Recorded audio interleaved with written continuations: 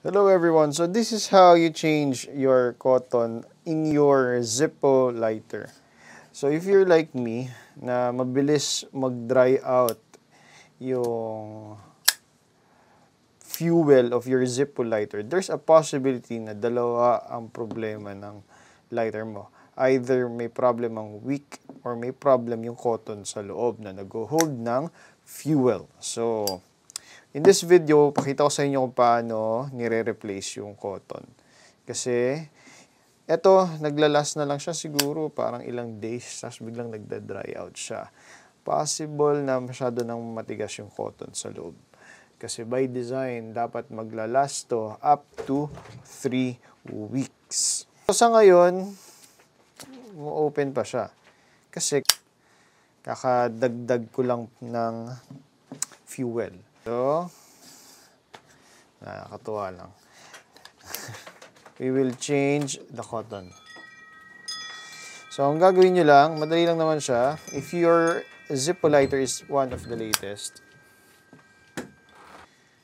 you just need to open it up like this. Tapos, hihilahin nyo.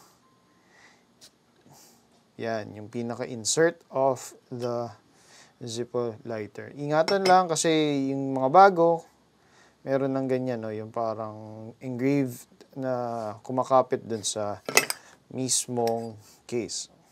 So, huwag masyadong matigas or malakas ang hila para at least hindi magasgas ng sobra.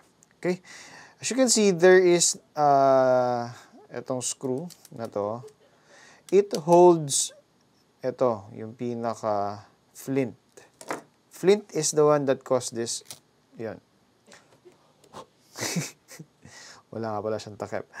So, siya yung nagkakos ng spark. Ito ang naghahawak sa kanya. Yang, ano na yan? Yang screw na yan.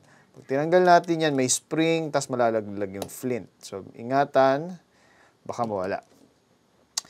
So, since katulad to ng mga bago na gawa ni Zippo, you can see that there is a hole. Hindi po yan ang lagayan o tuluan ng fuel or nung lighter fluid. Hindi po yan. Iaangat mo tong felt na to. Kaya nga may nakasulat na lift to fill. So, pag inangat mo yan, makikita mo yung cotton yan. Ito, this is cotton. Ang ginamit ng Zippo is Rayon Cotton.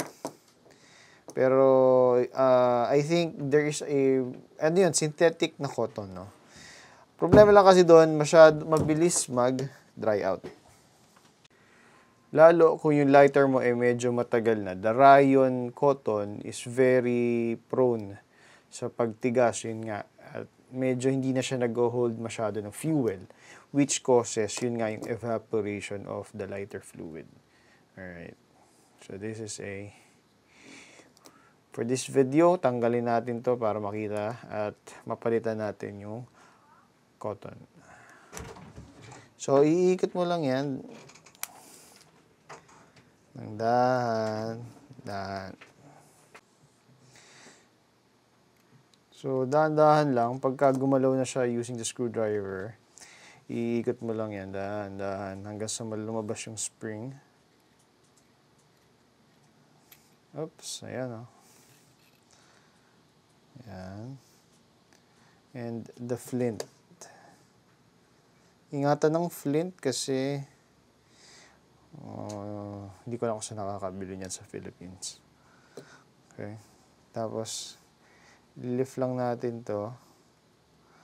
This is the felt.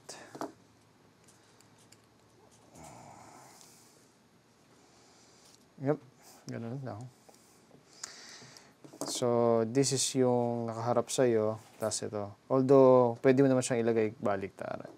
And this is the cotton. The Rayon Cotton. Nakita mo? Sobrang loose. Ayan. So,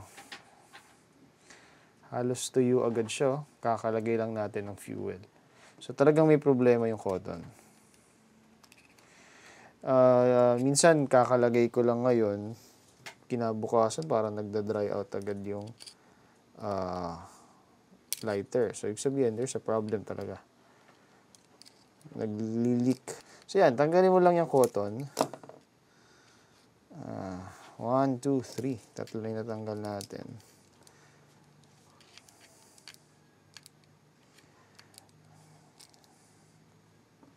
Apat. Isa pa.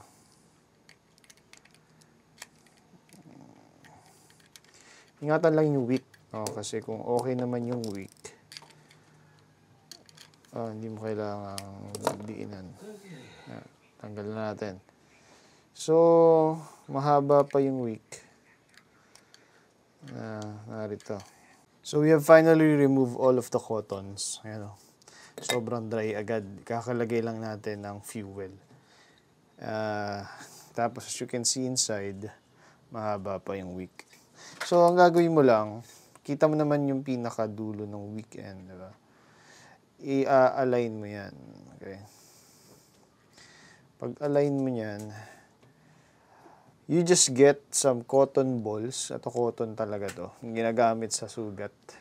Pwedeng gamitin yan. You just need to put it in a zigzag manner. Kaliwa, kanan, kaliwa. Gusto kong gamitin ng kanan, so kanan muna. You just have to place it that way. You just need to get pantusok. Tulad nito. Idiin mo lang sa dulo. Okay. Get another cotton. Medyo iusog mo sa kabila yung pinaka-wick. Tsaka may siksik ulit. Okay. Siksik mo siya. Okay. Kita mo parang may naiiwan dito sa gilid. Lalagyan mo uli yan mamaya. Pero mas maliit na cotton naman. So next, ito. Iusog ulit. Sa kabila. Kanan. Pwersa. Iyan uli. It doesn't matter naman kung mas compact or gusto mo mas loose yung cotton. Ang sa akin kasi if mas marami kang ilagay na cotton, mas malaki yung capacity niya to hold some fuel compared sa mas manipis. Kasi just like this one, ilan lang piraso to? 1, 2, 3, 4, 5. Na maninipis pa yung cotton. Nagda-dry out kasi agad yung lighter fluid. Lumalabas na nakakatakas dun sa reservoir. Okay. Pag malapit ka na sa dulo, medyo tatakpan mo na kasama yung wick. Kasi nasa dulo ka na eh. So, yan. Make sure lang na hindi na-deform yung insert.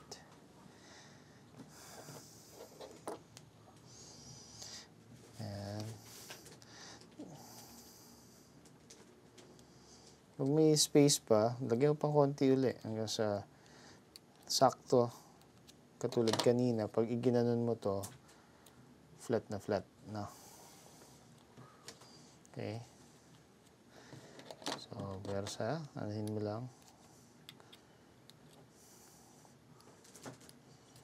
Now, you will see, medyo may space nga yung gilid na isa, di ba? Itong part na to. Kukuha ka ng cotton, you just have to cut it. It's a smaller piece. No? Tapos, pasok mo ulit. Ngayon, pag napuno mo yan, at okay na talaga yung amount of cotton na ilagay mo, you just need to get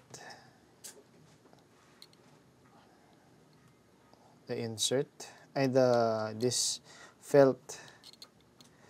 Itong magsisil kasi. Every time na maglalagay ka ng fuel, ito ang magsisil. Para hindi lumabas yung fuel. Yan. Itong maliit na butas na to, it is used to hold an extra flint. Itong bakal na to. Ngayon, hindi ko na ako nakakabili sa Philippines, so hindi mo rin magagamit. Pero usually, lalagay mo lang yan dyan. Para in case na maubos to, may extra ka. Yan. Sasaray mo lang. It doesn't need to be so tight kasi after all, hahawakan pa rin.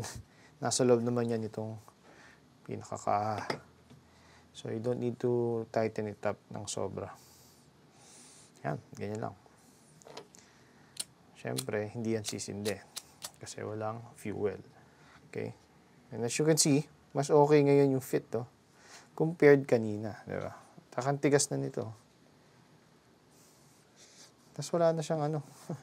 Kaya mabilis nauubos yung fuel. Okay. So ako, ganito ako maglagay ng fuel. Iaangat ko tong felt na to. Tsaka ako ilalagay ito. I'm just using this Fuji kasi wala akong makitang bilihan ng Zippo Lighter fluid dito. So pwede na to. It works naman. Ito rin ginagamit ng mga tito ko. So mas malaki yung capacity ngayon nito compared kanina. Wala pa ako nakikitang tapon.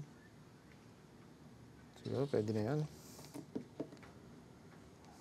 Wala. Okay, let's see. Okay. Alright, it works. So that is how you replace the cotton of your Zippo lighter. See you on the next video.